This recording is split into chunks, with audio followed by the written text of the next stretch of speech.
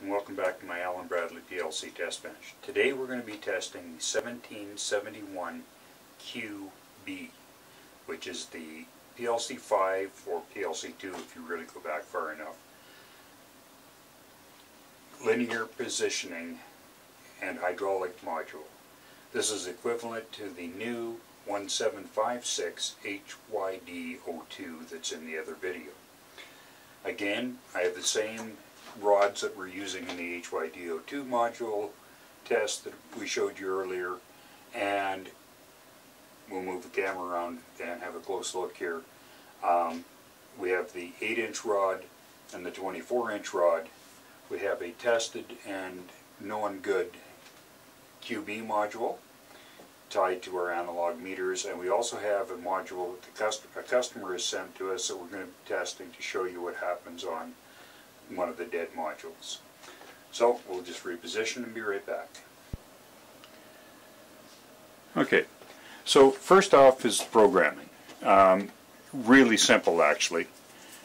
You go into channel configuration and your I/O configuration. You pick your chassis, and generally in the PLC 5 system, your QB modules, analog modules, anything high speed was in rack 0.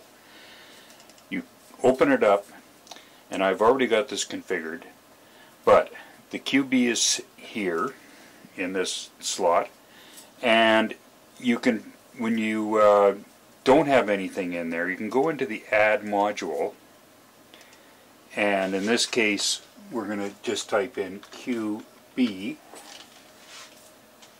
hit OK, and then you double click on it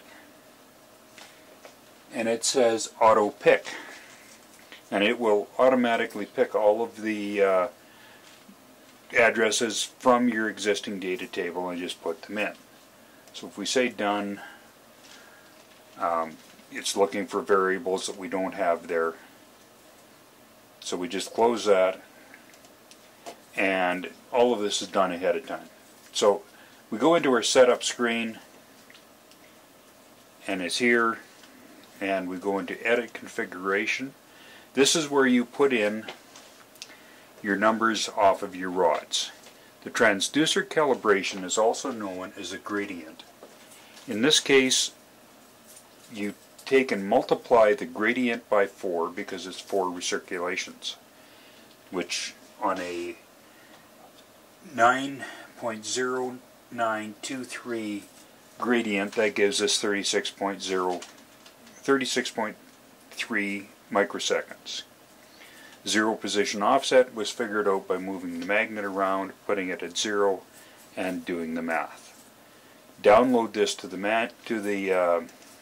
module, and away you go. When you're starting out fresh, you can hit insert ladder lungs, and it will automatically do all of the programming for you. So that's a good thing with the old PLC 5. Control logics is a lot more complicated, obviously. So we go up here, and of course you can't see very well,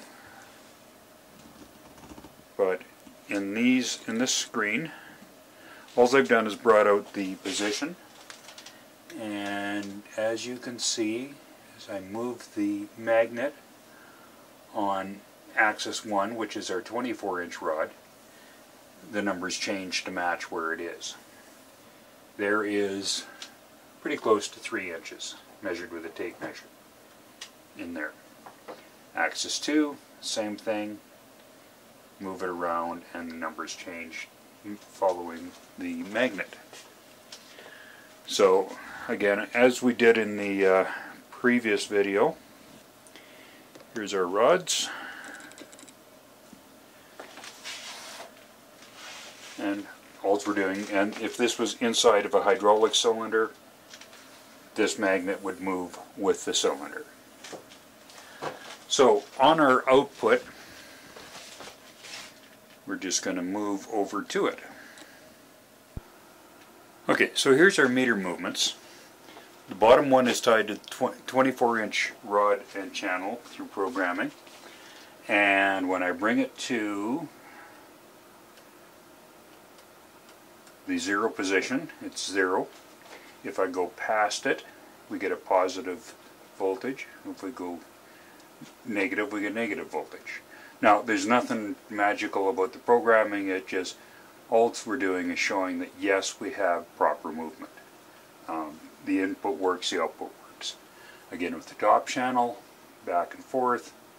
So we know all of the components of this module are good. So next what we're going to do is change and put in the customer's dead module. And there's a couple of things to keep in mind when you're working with this equipment. Now, we'll just move it over here. And you have plus minus 15, 24, and the 24 is not used, that's used for the discrete inputs, and your processor. So with the PLC5, you must turn off the power and you must kill the chassis in order to be able to safely take it in and out without damaging it. So we turn off our plus minus 15 volt, we turn off our chassis, and now we can safely remove the module. Put it down, and we take, in this case, my customer's module, and again, checking our switches at the back, everything's set up for voltage. Place it into the chassis, wiring arm on, plus minus 15 on, then turn on the processor. It takes half a minute and it comes back up, and in this case the customer's module is completely dead.